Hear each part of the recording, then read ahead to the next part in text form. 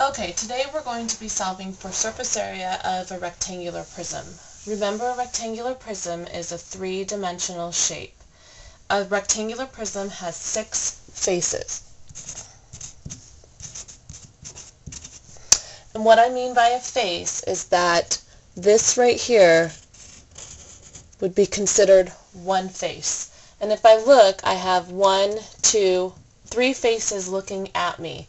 I then have 1, 2, 3 faces that are hidden, giving it a total of 6 faces. We will need to keep that in mind as we solve for surface area. Okay, let's start. Surface area. Surface area, by definition, is the area of 6 faces.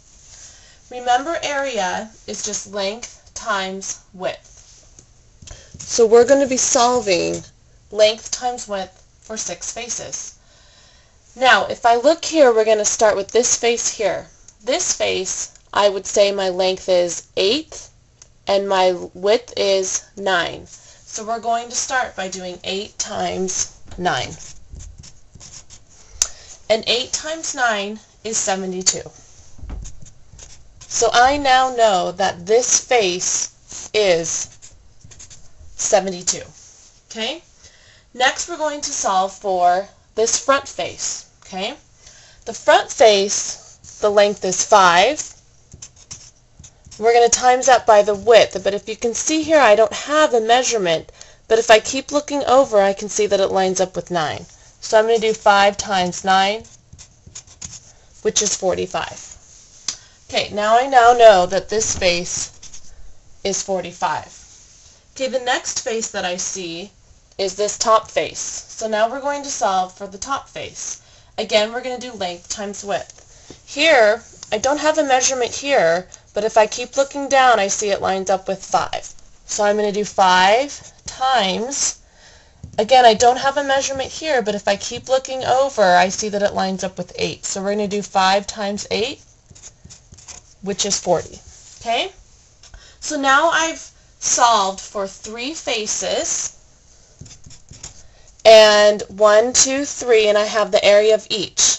The next step that I'm going to do is I'm going to now add all of these together so I can get the total area of these 3 faces. So I'm going to add 72, 45, and 40, and I get 157.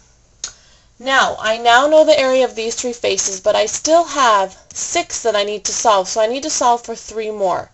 And if I look, I'm going to know that this one is equal to this side, this is going to be equal to the back side, and the top and the bottom are also going to be equal to each other. So the next thing that I'm going to do is I'm just going to double those areas. So I'm going to do 157 times 2. And 157 times 2 equals 314. And that is my surface area. So I now know that the surface area of this rectangular prism is 314. It needs a label. I'm measuring in inches, so I'm going to do inches squared. And that becomes my total surface area.